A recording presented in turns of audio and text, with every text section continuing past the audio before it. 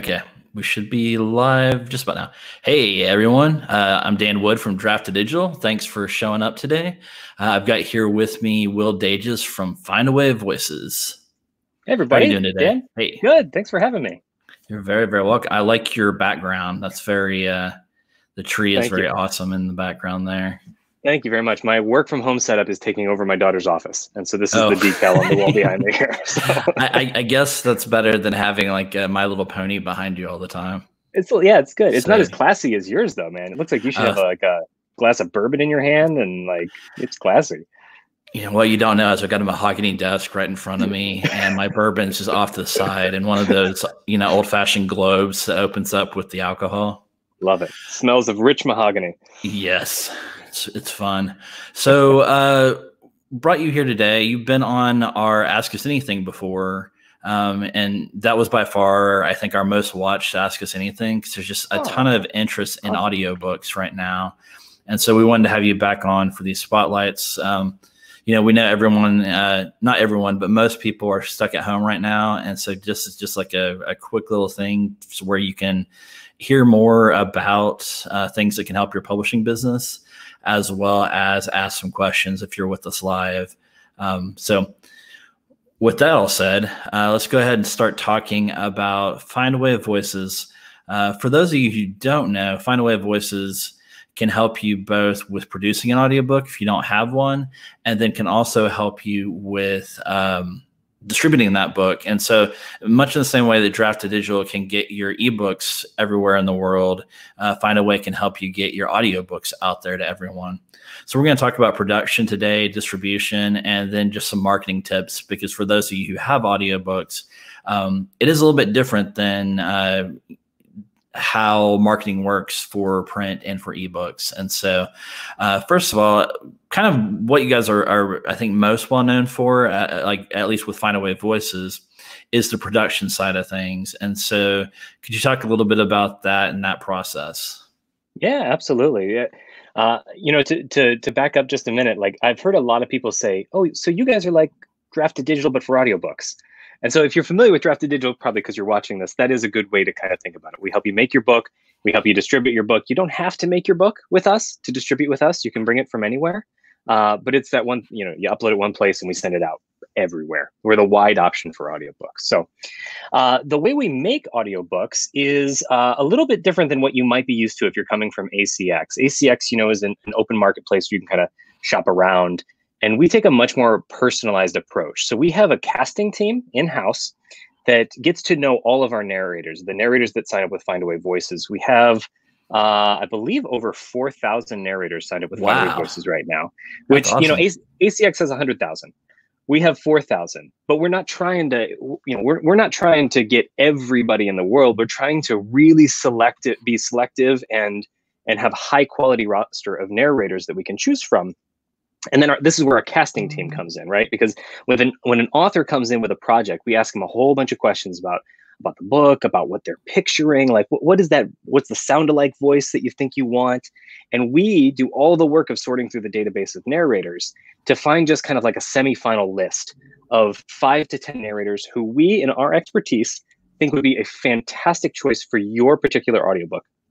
This is not some algorithm. This is not a computer spitting it back. This is a real human team. So it does take a couple days too, but you're getting that personal approach. And when you get your casting list from somebody, you're going to see that person's name and you're going to be able to ask that person questions. And if you don't like it, you'll give feedback to that person. And that casting agent will also do the next casting for you and they'll stick with your project. So you're not being passed around. It's a really personal service. And that's excellent. Very attractive. Yeah, it's very attractive to somebody who's never made an audiobook before. It's attractive to somebody who's never heard an audiobook before. We have a lot of authors saying the process like overwhelms me because I have I don't even know what an audiobook's supposed to sound like. How can I make a good one? Right. And this is where we come in and like our casting agents are casting books all day, every day, since the day we launched. And so we know the narrators really well. We're really good at picking out great fits for the book, because really like the number one most important thing about your audiobook is getting the voice right. Definitely. If you have the wrong voice for your book, if you are not picking a voice that's right for your genre, right? A lot of genre readers are used to this type of voice, and if you go something way off the wall, it's going to turn them off. If it's a scratchy voice, you try to do it yourself and it just doesn't sound good, or like all those things, it just completely ruins the audiobook. So one of the You don't really most want like a important Southern accent for an epic fantasy. You probably want some the things British. just don't fit. Yeah, Yeah. Some things just don't fit, and our casting team is really good about that. And we'll guide you if you say you want, a Southern voice for an epic fantasy. Like we'll talk to you about that, and we'll say, okay, well, tell me why. Maybe it contextually really makes sense right. for yours. I don't know. I But hear we about that a really get to lot know it. from authors who started with ACX and were just overwhelmed. It's like, hey, here's 100,000 people, pick a voice, and they were like, what in the world? And I think the author community maybe listens to audiobooks a little bit less than the average community, because I've also heard so many of them that have told me, I just don't listen to audiobooks, so I don't really know what they should sound like. I know many of the narrators often will bring their own audience, as long as you're like kind of adjacent in genre to what the listeners are listening to. And so getting that right one is essential. Yeah, there's some listeners out there who will follow narrators just as much as they follow authors. And you can imagine that, right? Like you've heard some people talking, you're like, oh my gosh, I'd listen to them reading the phone book to me. Yes. Yeah. Those kind of people, if they're in your genre, you want that voice. It's like how we all want to hear like Morgan Freeman narrate everything, or Samuel L. Jackson reading children's books. It's people have certain voices that are really fit the times and fit storytelling, and so that's really cool. Yeah. To kind of back up a little bit, for those of the authors that are very new to audio, about how many words is a finished audio hour? Because generally you're going to be charging how much the audiobook cost to produce is going to be by how long it is. Per finished hour. Right. Yeah, per finished hour. Yeah, this is good. This dives into the number one most asked question that we get, which is how much does it cost to make an audiobook? And so this is kind of the precursor question to that. So we'll get to that next. But the way you convert that, the mental math for me, because I'm not big into mental math, 10,000 words equals 1 hour of audio. Now, if you want to get a little bit more specific, some of the calculations that we use are based on 9,300 words, which is a little bit more accurate for the average. But if you're thinking 100,000 word audiobook, about 10 hours. That just divide by 10 and you're about good there. So 10,000 words per hour. And in the audiobook world, you pay by the finished hour.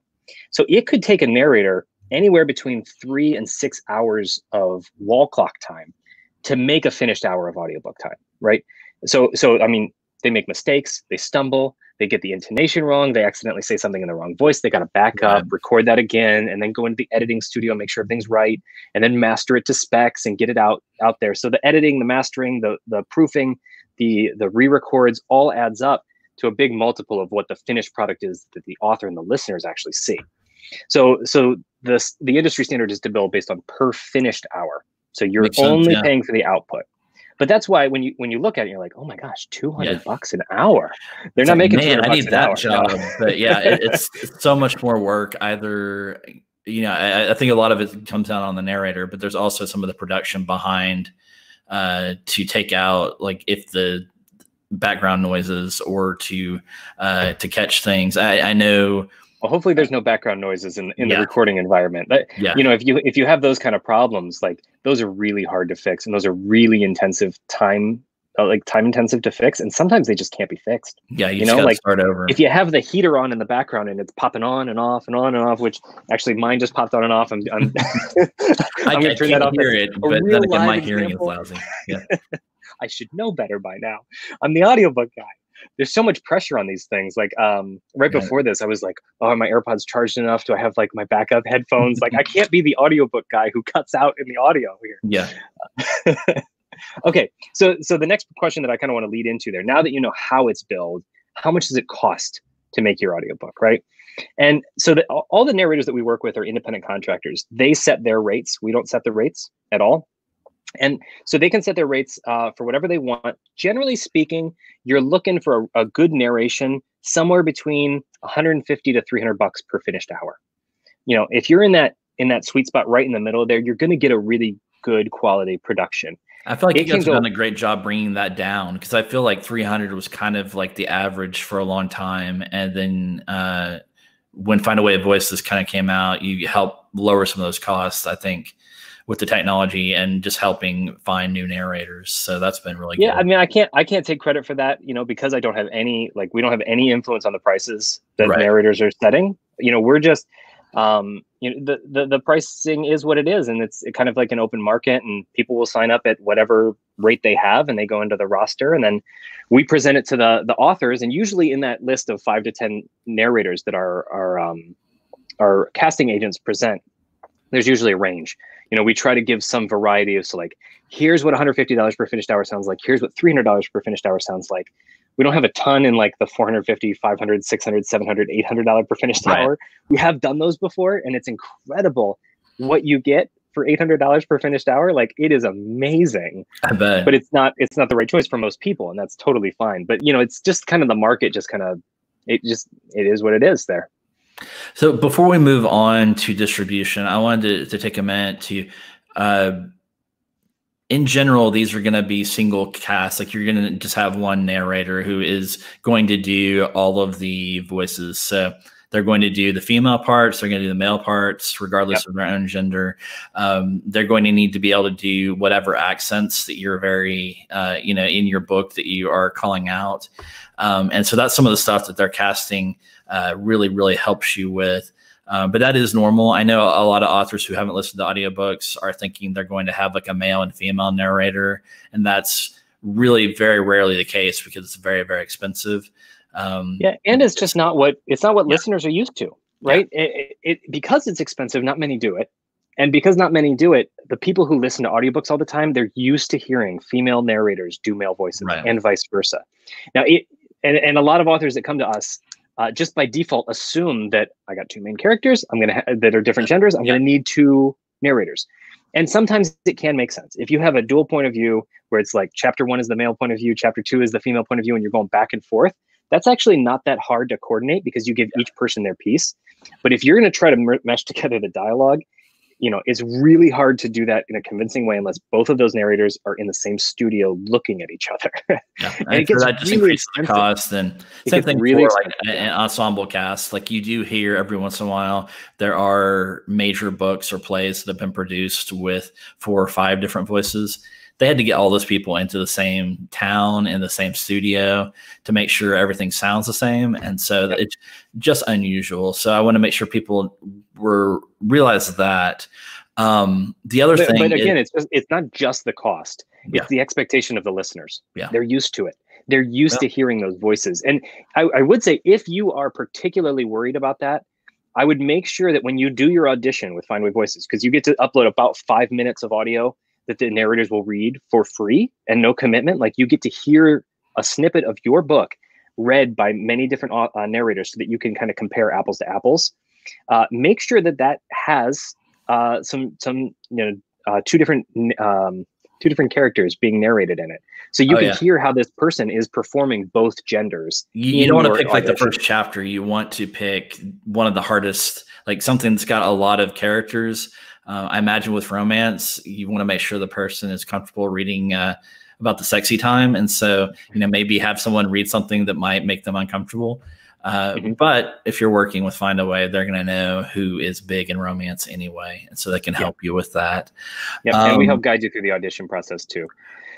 The other thing I hear people ask a lot, because I'm at a lot of conferences with you, and back when Kelly was with Findaway, is about self-narration. And so when is that a good idea? When is a bad idea?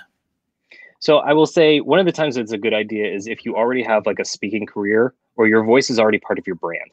Say you're a big podcaster like Joanna Penn, right? Like, do you really want to hear Joanna Penn's nonfiction in any other voice? No, you want to hear Joanna Penn narrate that book. It just makes sense. And her voice is so much a part of her brand that it makes sense.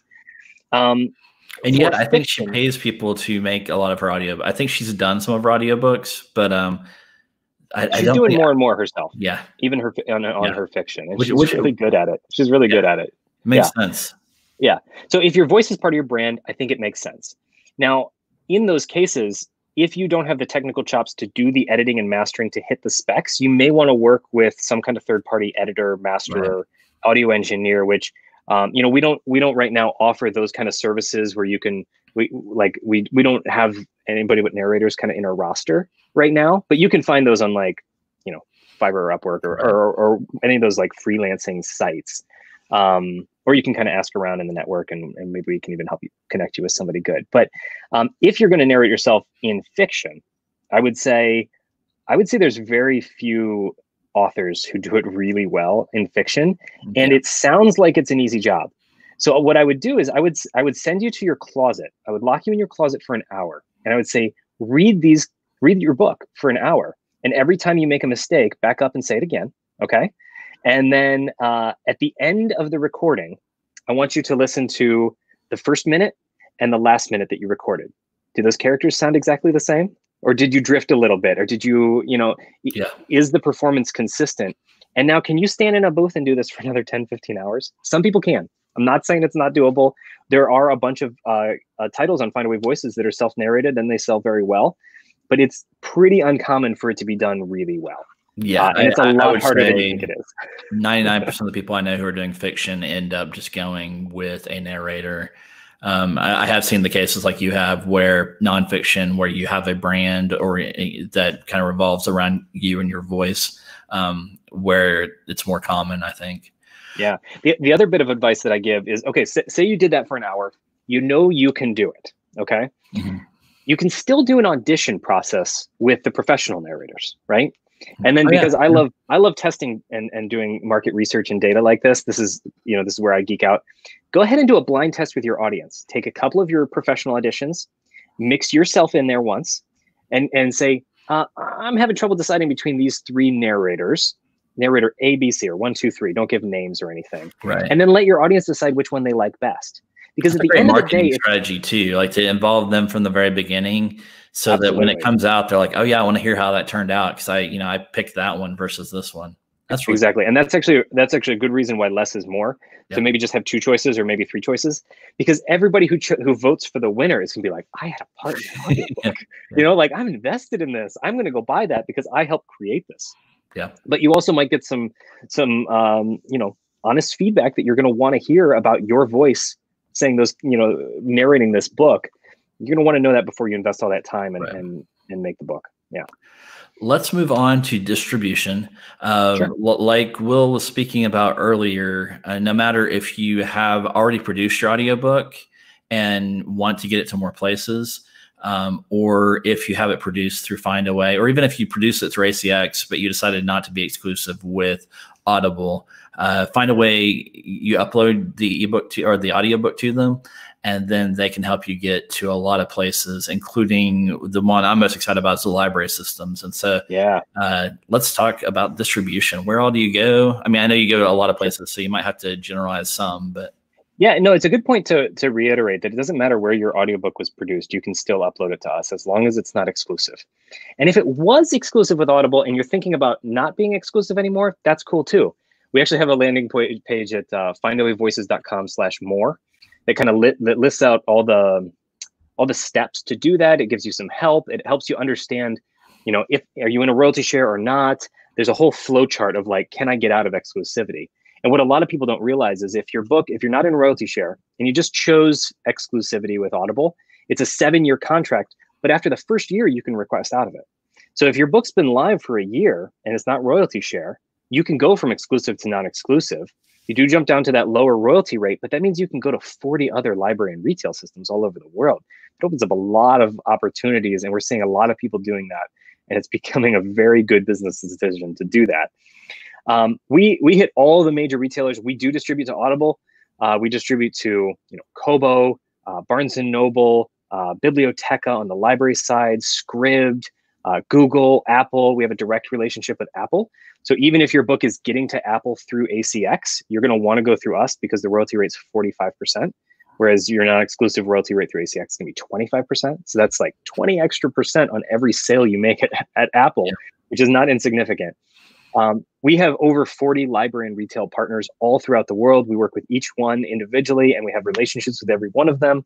And the marketing channels are the ones that are really exciting right now, especially with the times we're in. I don't know about you, Dan. I know in Oklahoma City, you have like an unbelievable library system. It's one of the best in the world. It really is great. Yeah. It's fantastic. But I have a couple different local libraries, like the county library and my city library. And I've gotten emails from all of them saying, hey, our doors are closed right now. Check out our digital catalog. Yeah. And people who have been relying on print books for the longest time now are being pushed to these digital solutions and trying their library system for audiobooks and ebooks for the first time ever. I've been using Libby, Libby is Overdrive's app, because our local library has Overdrive, and Hoopla, because they also have Hoopla. And so between the two, I've got to try out all kinds of like new authors that I've had not heard before without any of the, without any real cost to me, which has been great. And I do go on to buy, like when I find an author I like at the library, I go on to buy their books because I want to support them. But the great thing is, even through the library systems, they're getting paid. So that's a common misconception. Yeah. People think that because patrons are able to check out the books for free, that means the books are just free and that you don't get paid. That's not the case. You get paid as an author when a book sells in the library system. There's two main models, business models in the library system that's probably worth going over. Yeah. In fact, actually, Mark Leslie from Drafted Digital was recently on the podcast with Joanna Penn, the creative Penn, just talking about libraries for like an hour. If you're interested in diving deeper in libraries, I would totally recommend that episode because it is wonderful. They go really in depth. They talk about all kinds of stuff that we would never have time to talk about here, just because they're spending a whole hour just on libraries. But I'll just try to hit the highlights. So there's two ways that your book sells in libraries. One is a librarian buys it. And when a librarian buys it, they get to circulate it in their catalog basically forever. So for the rights to continually circulate that book, they're going to pay a higher price than a consumer would. Generally, we recommend 2 to 3x whatever your retail list price should be your library list price. So if you're selling your book for $10 in Apple and Google, you're going to want to sell it to $30, $20 to a library. It kind of depends on how competitive you want to be to attracting the librarian's eyes. And a lot of times when patrons will request your book, this is how it gets bought. If a patron can't find your book in the catalog and they ask the librarian for it, they'll almost always buy it. Yeah. So it's a really good, their marketing message is if you can't find my book at your local library, ask your librarian or request the book from the librarian. I always tell people who are coming out of Kindle Unlimited and they say, I came out, but now my readers are complaining because I can't get my book for free with Kindle Unlimited.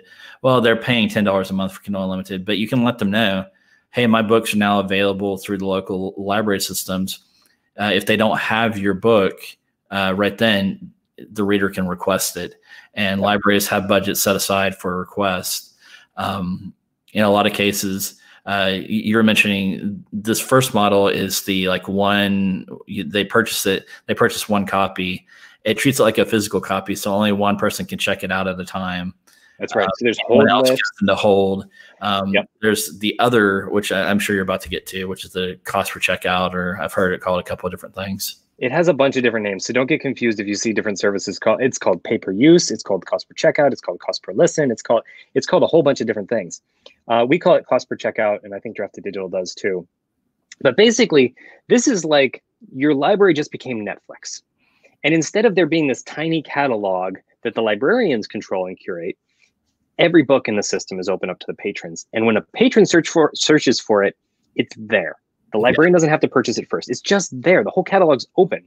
And when I, as a patron, say, yes, I want to listen to this book, then a small charge gets back to the library, which then gets passed to the author. And it's usually, it's 50 cents or $1 instead of that $20 or $30. It's much smaller.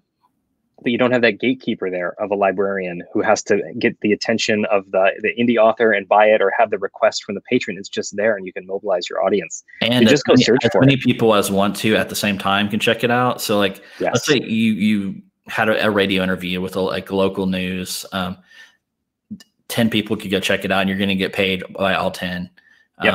In the future, over time with the one copy method, you get paid a lot up front, but then you don't get paid anything for any other person checking out in the future. Don't sleep on this. Thinking those 50 cents or $1 transactions don't add up is a huge mistake. Yeah. I am. Music I'm writing. studios have shown they're more profitable than ever now. Spotify, Apple Music, getting paid like the little chunks, but opening it up to where everyone can read whatever they're thinking about right at that moment is really powerful. It adds up. I'm writing some royalty checks every month, just for libraries, and I do want to be upfront about the two models, right? Like the pay-per-use model is a huge boon for indies, Yeah. because in that librarian model, it's still weighted really heavily towards the big publishers that have the huge multi-million-dollar marketing budgets and have the huge demand from the patrons. So, excuse me, hold on. Sorry, just had to clear my throat there. So I would say like 10-to-1 pay-per-use by dollars, by revenue dollars for author royalties. 10-to-1 pay-per-use is more popular than the library system. It's great to be in both. Anytime the librarian makes a sale at 20 or 30 bucks, that's awesome. That is a really good sale. You want to be there. But like pay-per-use is where it's at, and we're seeing unbelievable growth in that, especially over the past couple of weeks when every library is sending emails to their patrons saying, check out our digital catalog. And this pay-per-use is there, and there's no hold list, and the whole catalog's there. It's awesome. And it's not just the libraries. I'm seeing a lot of articles like just out there at the different news platforms.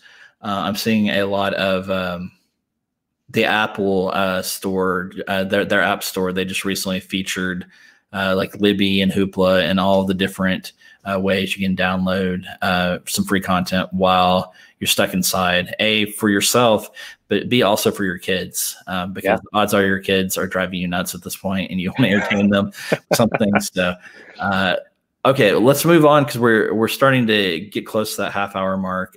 Sure. Marketing. So, my favorite thing about distributing through you guys is the pricing control that people now have over most of the platforms, and how that's giving them some marketing options.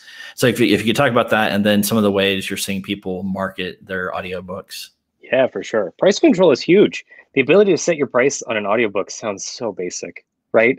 It sounds like, how is that a feature? I think it surprises people when they realize, oh, I don't have that at Audible. Like I just hear Amazon, price it however you want to.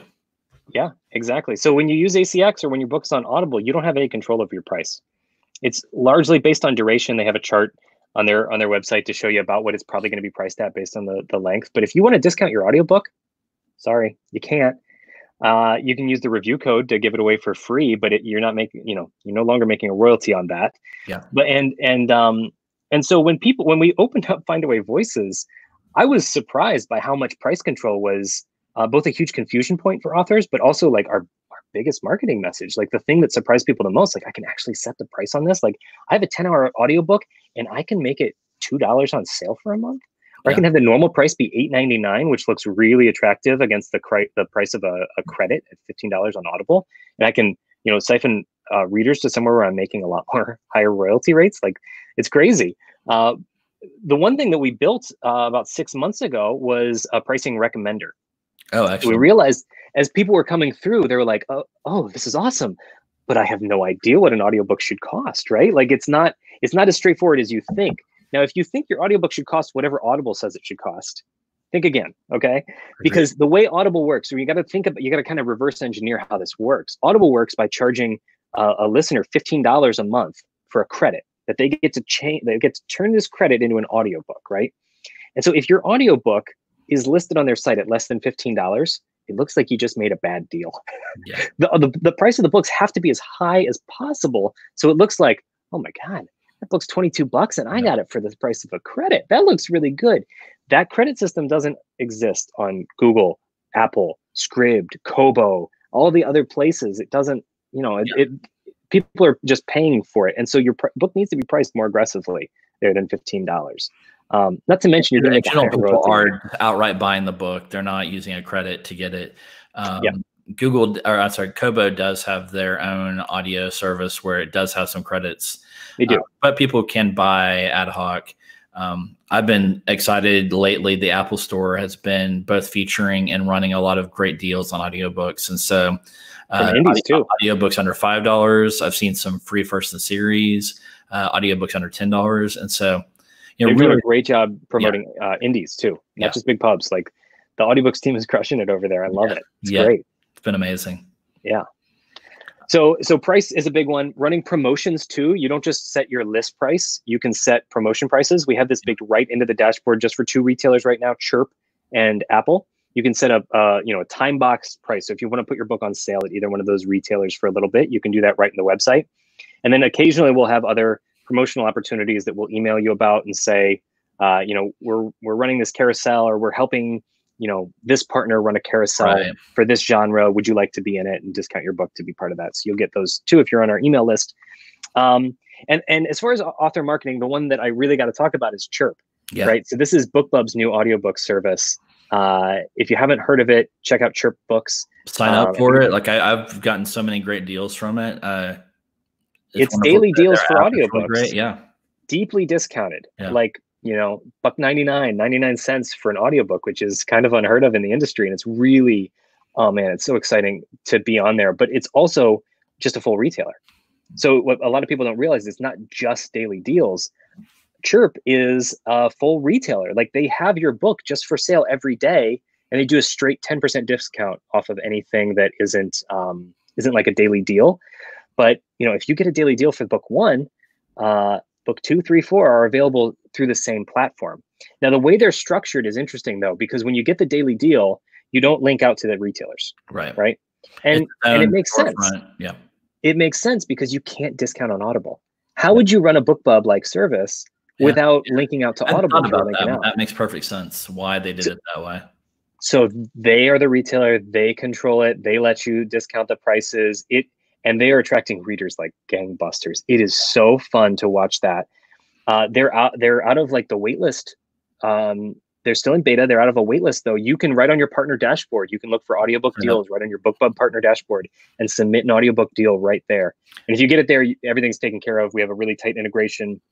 You don't have to change anything on the Findaway Voices dashboard. You just, they're actually the follow-up to you tomorrow. So we're having, I think, Carla from BookBub is going to be on and talk to Mark. And so we're really excited about that because she's great. I'll have to tune in and start throwing some hardball questions. Oh yeah.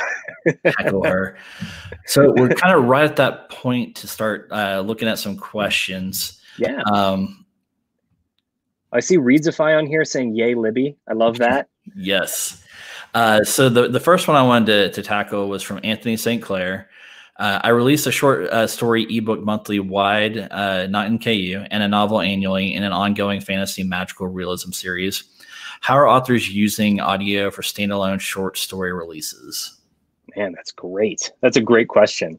So it depends on how short the short stories are. I would say if they're really short, you need to be aware that there's a 1 hour minimum charge. So if your book's only going to end up being a half an hour long, you're going to get charged for a full hour. So you might want to bundle 2 or 3 together to have get to about 10,000 words. To at least 10,000 words. So you're not just throwing money away, right? And that's just that's something to help protect the narrators from. They do a lot of work to set up their environment and edit and master and get to know a piece. Like we don't want to prorate below 1 finished hour for them. So you might need to bundle up a couple to do it once to make it more economical, and then you can kind of split it apart. I've seen a lot of short stories gaining traction, and a lot of it is because of the price control, right? Yeah. When you don't have price control on HeyCX and Audible, and that's your only sales outlet, what's a 30-minute or a 1 hour book going to do for you? When the majority of sales happen from the credit. Somebody just paid $15 for this credit. There's no way they're spending it. They could get 1 hour of your audio or 2 hours of your audio, or they could get the Brandon Sanderson, his most recent fantasy novel, that's 55 hours long for the same credit. For a credit. Yes, exactly. Now, that's not to say that nobody buys a book outright on Audible, and that's the credits are the only way to buy it, but that is the vast majority. So I would say price aggressively. Consider doing audio only for some short stories to see how much of your audience will cross over to a different format. Audiobooks are generally more expensive than ebooks. And if you can convert more over, that's higher royalties for you. And just see how fungible your audience is. And it's also a way I've seen a lot of people dip their toe into audiobooks with short stories before they invest in the full length series, just because it's cheaper.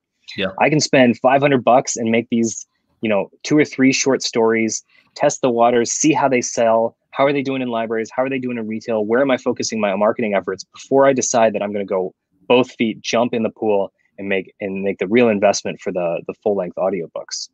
Yeah. So we have someone also, or same thing with Anthony, just mentioning that he listened to that Creative Pen podcast with Mark Lefebvre and Joanna Penn, talking about library systems and how to get into them. Great podcast. Highly recommend it. Yep. We've got Lexi Green. Love seeing the big push for libraries when it comes to indie ebooks and audiobooks. I sure do too. Like, it's been, 5-6 years ago, there was definitely a stigma against indie published works, and it was very hard to get libraries to take a chance on them. Now we routinely are running some promotions, kind of like Will mentioned they do, where they email people out. On the ebook side, we're emailing people about promotions with Overdrive, with Biblioteca. We have one coming up with Baker and Taylor. And so just the library systems are really enjoying indie authors. A lot of indie authors now are bestsellers, just out there because they don't need traditional publishers anymore. The other thing is there's a huge need for content, and the traditional publishers charge considerably more than indies charge for ebook and audiobooks. And so really good time. Yeah, I want to add too, we sent out a promotion last week, and it was a really tight turnaround. It was only like 2 or 3 days that you had to submit to it. But we worked with a couple pay-per-use library partners to see. I didn't know how this was going to go. We just opened it up and we said, hey, are there any authors there who would be willing to just give their books away for free for the month of April to help libraries out? Because remember, or not remember, but you may not know this, in the pay-per-use model, you can imagine a readership or patron base going so crazy that the library runs out of money, right? Like, what if 1 billion people checked out a book today? How much would I owe? So they have like daily, weekly, monthly limits to make sure that they can't go over that. And then once they hit that weekly limit or whatever, you may go to check out a book and they'll say, check back next week, right? But if you can have a catalog of free books that when your budget runs out, you can still point them to these free books that don't impact your budget at all, then you have unlimited listening. And so we said, okay, would authors be willing to give away these books for free? And it's amazing. Like, we only make money when the authors make money. First of all, we didn't talk about how Findaway Voices make money, but like when a book sells for free, I'm not seeing any money. So it's not like, it's very generous of the author, but it's also just not something that happens quite a lot. And I was blown away by the response. Like, hundreds of authors and almost 600 titles submitted for this promotion to just give them away for free. Like, unbelievable. The author community is so cool. I was just so heartwarmed by it. I think they definitely see the value of building lifelong readers. And so libraries are one of the best ways of discoverability out there, and to help them. It's not just about selling the book right now. It's about selling your books for the rest of that reader's life and your life. Yep. We recommended series starters for this, right? Yeah. For that reason. But I was blown away by how many standalones were submitted too, and how many just like you're really, it's not gonna help the rest of the series sales here. You're just doing it out of the goodness of your heart. That's what really blew me away. Yeah. You mentioned earlier, but I wanted to draw out this comment from Readsify. Yay, Libby. If you're an indie author and you have not checked out Libby, you really, really should. This is one of Overdrive's listening apps. Yeah. And I don't think it's aimed at adults. They also have one for kids as well, right? Yes. I forget what that one's called. It's another cute name, but I think the Overdrive app is still the default. So if you've been using Overdrive and the Overdrive app, you just download Libby, you log in with the same information. It's like a whole new UI. It's so much easier. It works with CarPlay, which I'm a huge tech geek. And so I love it that with my Apple phone, I plug it in, I can listen to my audiobooks in my car. So really, really easy. And a cute little branding plan where it's Libby the librarian. It's good. Odds are your library works with Overdrive. They're by far the biggest library provider.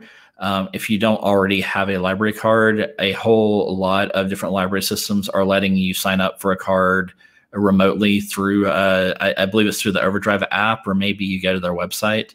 They check a couple of things to make sure you're a resident in that town.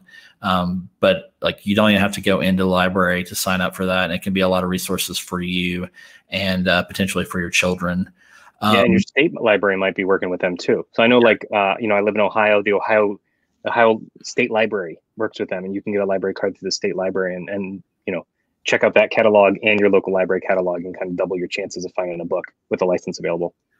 So I had a question from Tori. Does Findaway offer translation for audio? Great question. So we will produce audio in just about any language. We have support for, I think, 18 languages and dialects right now, but we don't do the translations. So, as you probably know, it's not a good idea to just throw your book in Google Translate and take whatever comes out the other end. Translation is an art in itself, and it requires a lot of hard work, and it's expensive. So we don't just do like the automated translation. If you have had your book professionally translated, you can absolutely upload that manuscript. We will pair you with a narrator who's competent in that language and dialect that you want, and we will help you produce that audiobook. Even if you can't speak that language and you have no idea how to proof it, it can still be done. You can still make an audiobook. And we support a lot of different languages. Now, you may not get 5 to 10 choices in every language. We're thinner in some languages than others, but surely like French, Spanish, most of the European languages, Italian, like we're pretty deep benches on those languages. I'm gonna check out your Navajo translators and narrators. From Anthony, can individual audio titles be bundled into collections? Yes, absolutely. It's a great strategy on having a lot now. Yeah, you just have another thing to sell. It's actually good for a couple reasons. One, we keep talking about this credit system model and how the longer books are more attractive to readers. You have to, because Audible is the biggest player in the audio market. However, one thing that I noticed that a lot of indies don't seem to know is that Audible is not nearly as dominant in audio as Amazon is in ebooks. And so yeah, Audible's not 80-90% of the market. Yeah, it's closer to 50, maybe 40. We're tracking that a lot. It's hard to guess. They don't obviously put a whole lot of public knowledge out there for us to glean, but it's not 80. I mean, 30% of our sales come from libraries. I tell authors really the most important choice. With Kindle Unlimited, if you choose to be exclusive with Amazon, it's only a 90-day commitment. The most important choice is choosing to be exclusive with audio or not, because that's going to tie you up for a much longer time. Yep. Like Will said, most cases they'll let you out after a year of exclusivity. I never can say that word, but you know what I'm talking about. However, I have heard cases of people where they didn't, and legally they don't have to. And so as everything gets a little bit more competitive in the audio market, I would make the choice up front to not be exclusive in audio, because I think that's really going to hold you back in the future. And so we see all these different players have their smart speakers out now. Google has their Google Minis and Google Home, I believe. Yep. Apple has their HomePod. Those are great devices for audiobooks. And so we're just going to see. I don't think there's native audiobook support for the HomePod yet. There's not. You have to stream to it. But you can AirPlay to it. Apple, if you're watching that right now, go ahead and add audiobook. I want to get back to Anthony's question just a little bit more though. So Anthony, on the bundling, the longer your book, the more likely it is to sell for that credit model, that purchase there. But also, it's another thing to sell, right? You got, say, these 3 individual books that you're selling, and then you bundle it up. Now you have 4 things to sell. Now when somebody does a search, 4 search results are going to be dedicated to you instead of 3. It's just a really good strategy for that. I will say on Audible, you have to be careful because you can only bundle titles up one way. So you can't reuse individual books in 2 different bundles. So say you have a 6-book series. You can bundle 1, 2, and 3. You can bundle 4, 5, and 6, but you can't do that and bundle 1 through 6. Or you can't do 1, 2, 3, and 2, 3, 4, and 4, 5, 6. Like, you can't do it like that. You can only bundle individuals once. So think really hard and strategically about how you want to bundle those on Audible. No other retailer has that restriction. If you wanted to bundle 1, 2, and 3, and 2, 3, and 4, and 4, 5, and 6 on everywhere else, you can do that. It's just Audible's going to reject it. I wouldn't recommend doing that, but there's some legitimate reasons why you might want to bundle things in a couple different ways.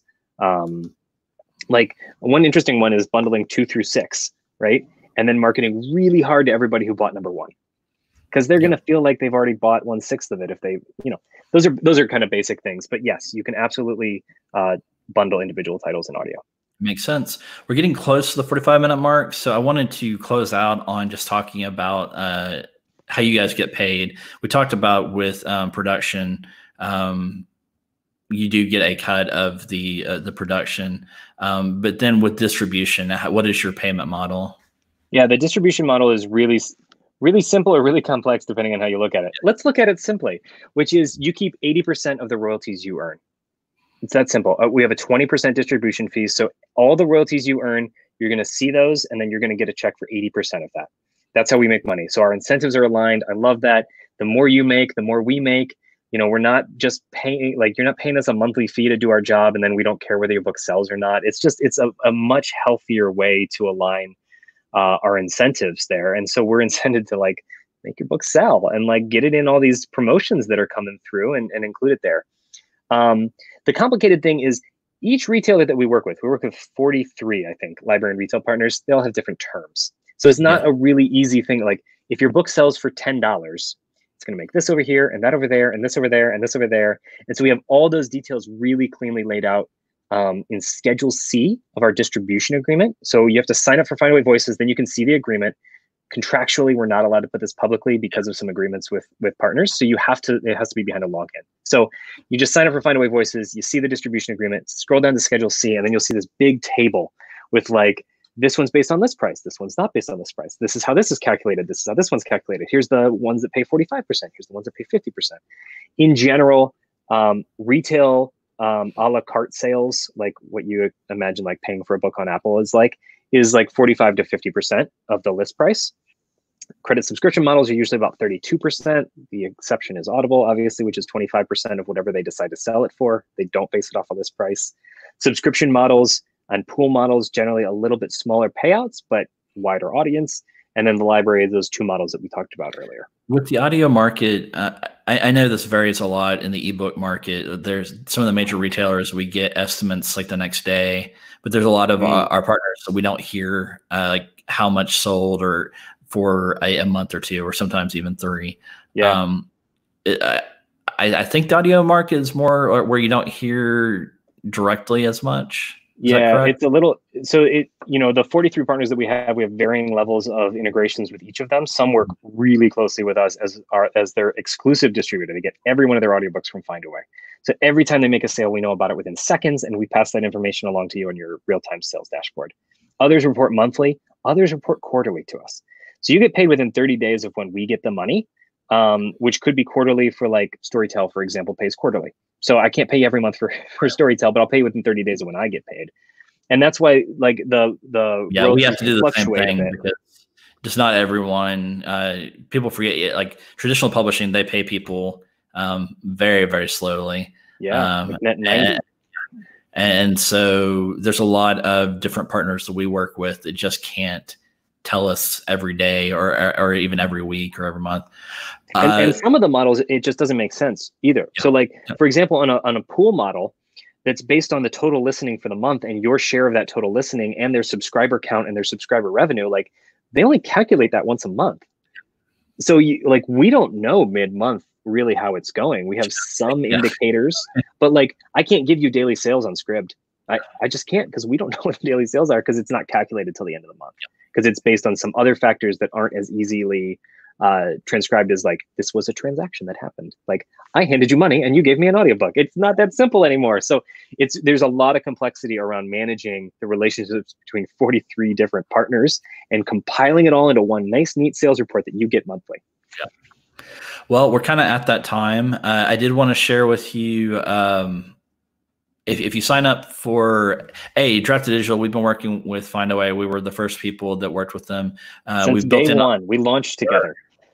We have a lot of integration. And so if your book is already up at Drafted Digital, you can go to the audiobook tab and sign up for their process. It kind of walks you through. We send them over a lot of your metadata, so you don't have to re-enter all that. You also save on their $49 casting fee, so they don't charge that for you. And so you can kind of start the process with no upfront costs. And there's And no so, difference in your royalty rate. There's no, like, it doesn't cost you anything. You absolutely, if you're a Draft to Digital customer, you should absolutely be clicking that button.